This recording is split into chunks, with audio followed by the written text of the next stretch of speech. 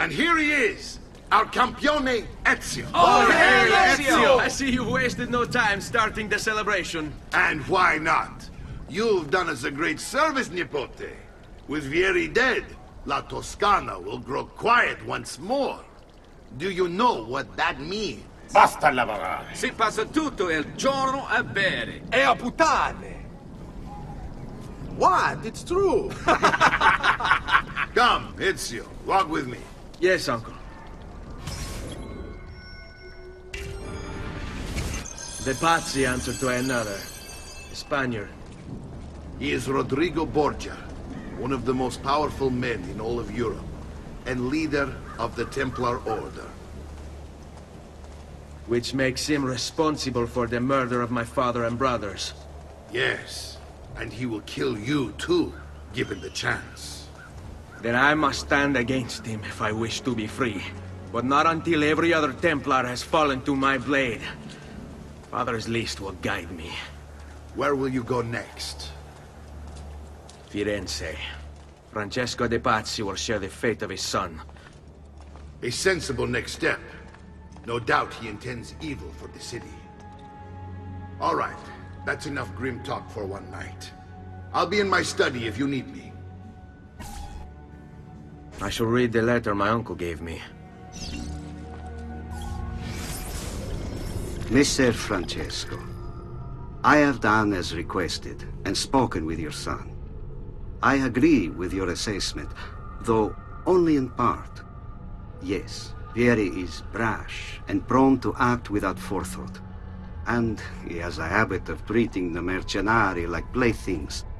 I have received reports of at least 3 men being disfigured as a result. But I do not think him, as you put it, beyond repair. Rather, I believe the solution to be a simple matter. He seeks your approval, your attention. These outbursts of his are a result of insecurities born out of a sense of inadequacy. He speaks of you often and fondly, and expresses a desire to be closer to you. So, if he is loud and foul and angry, I believe it is simply because he wants to be noticed. He wants to be loved. Act as you see fit on the information I've given you here. But I must ask that we end this correspondence. Were he to discover the nature of our conversations, I fear what might become of me. Yours in confidence, Fra Giocondo.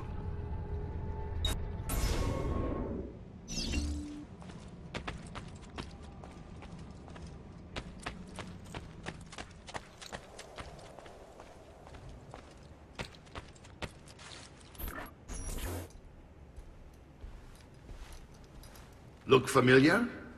On their Codex pages. Yes. Your father managed to find and translate a few before he... Here. This is not your father's work. Someone else has translated it.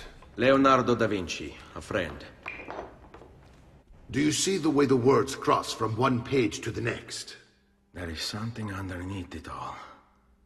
Some kind of map. Where is it supposed to lead? Your father and I managed to make out bits of a prophecy scrawled across these pages. It was written by an assassin like us, who long ago held a piece of Eden. His name was Altair. He spoke of something powerful and ancient hidden beneath the land. What is it? What indeed? Solving that little mystery is exactly why we collected these pages. Then let me help. It's time I take on my father's work.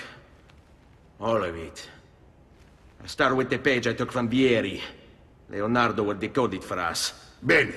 Return here when time permits, and we'll add it to the wall.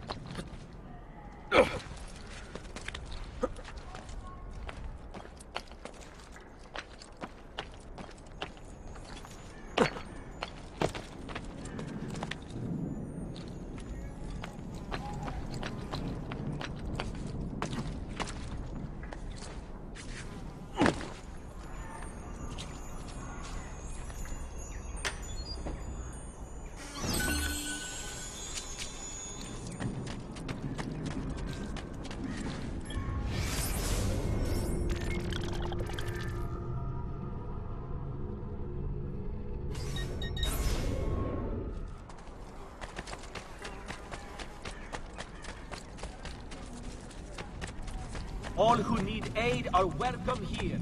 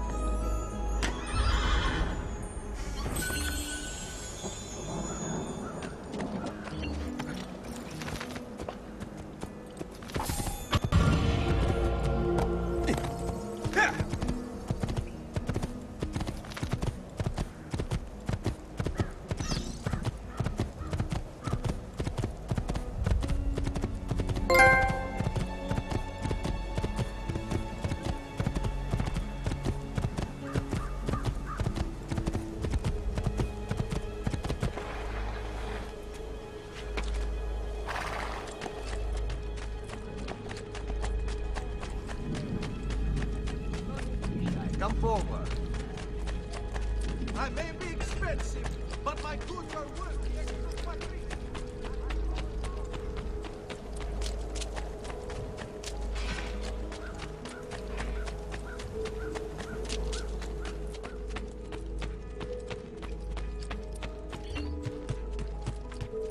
Salute, Claudia. Our uncle is un mostro. This is outrageous. What's happened? He's making me work. If Father was here, I'd never be stuck behind a desk like this. And what are the terms of this supposed enslavement? Since someone decided we're going to stay here, Zio Mario suggested we try and find the money to repair the villa. Problem is, there isn't any. I bet I can bring in some money. Oh, great. More work for me. Well, benissimo. If you start paying for improvements to the town, I'll keep track of them in this book. And since I have nothing better to do, I'll also make note of any objects you bring in from the outside. If you actually get this place up and running, travelers might visit and spend money. Although I doubt anyone will want to come this far out of the city. But if they do, I'll keep the money we make in this chest. You're going to have to show up to take it to the bank yourself. Because when it gets full, I'm just going to take the extra cash for myself. Capito? Deal.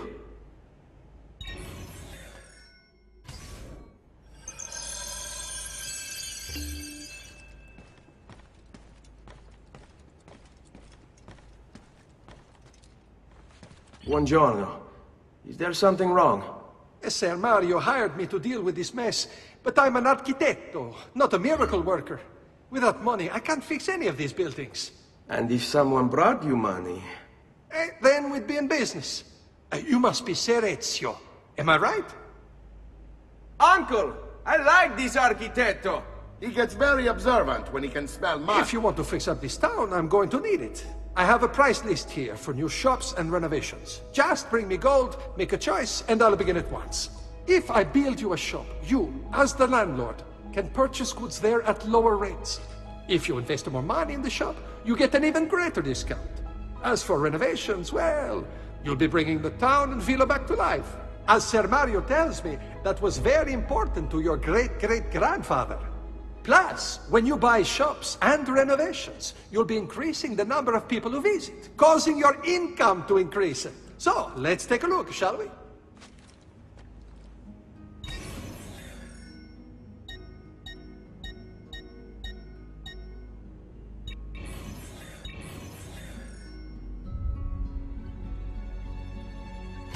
Buon viaggio!